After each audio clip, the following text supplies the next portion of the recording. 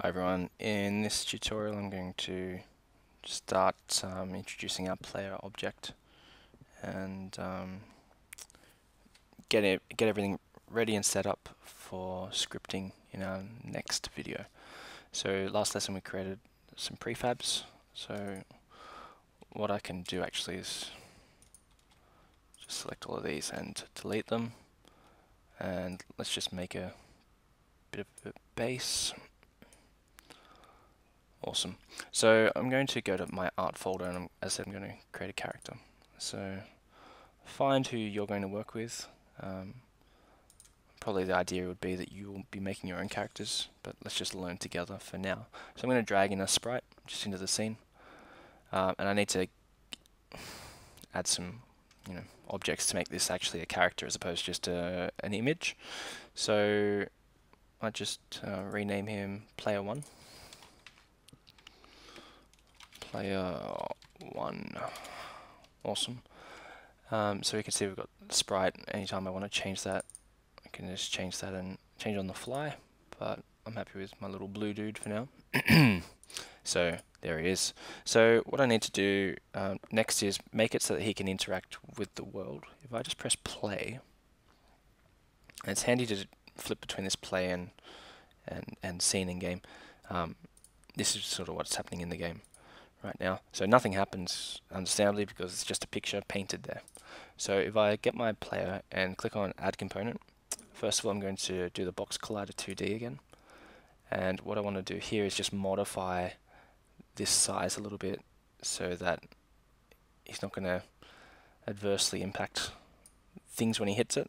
So we just reduce that slightly, and I might just again reduce box collider slightly and then move it down a little bit so his feet, so the box collider's on the feet, because essentially there's going to be a collision between that rectangle that I've got here and the rectangle that we established earlier on the ground.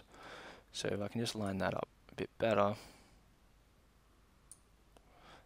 this will be good. I'm not too worried about the head.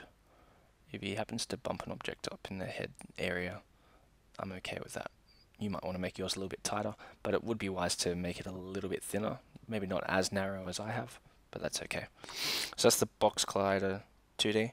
The next thing we need to do is add, and it's already here, RigidBody 2D. So remember, if you don't use the search, we're sort of looking in this physics 2D area. There's a whole heap of different options, but we're going to be working with RigidBody 2D. And essentially what this does is it controls the object. And in a moment, or in the next video, I'll show you how that we can programmatically start to manipulate this rigid body and the transform to enable our player to move. So already when you bring in the rigid body, we can see that we've got some different things. So, we can add a material if we want. It already has a pixel, sorry, an image applied, so we don't need to change that. We can change the mass, gravity, detection, and position and rotation, etc. So if I press play now, we should find that we've got gravity applied and this dude will drop. Let's have a look. Okay, cool. So he drops, no worries.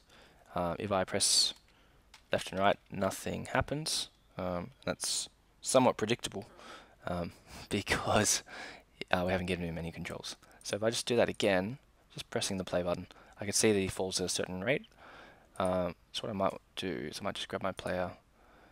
I'm going to show you a little trick. If we move him a little bit over slightly, and we're just going to play with this gravity. So gravity scale is set to 1.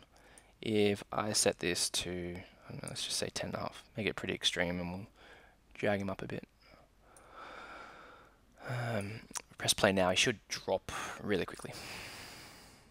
Oh, probably too quick, and he fell off the cliff. Okay, we'll change the gravity down to 5. We'll try and figure out what's going on. So if we press play now, he'll drop quick, and then he hits this point and topples over. And the reason for that is, I'll press, if I'm quick enough, I'll just reduce my gravity down to 1 again so we can see it. And I'm going to flip, when it's playing, I'm going to go back to my scene so I can identify what is happening with my character. So if I click on scene, and I can see that his Z rotation is changing. And essentially if I scroll out far enough, we'll see him continue to drop and drop and drop and drop and drop.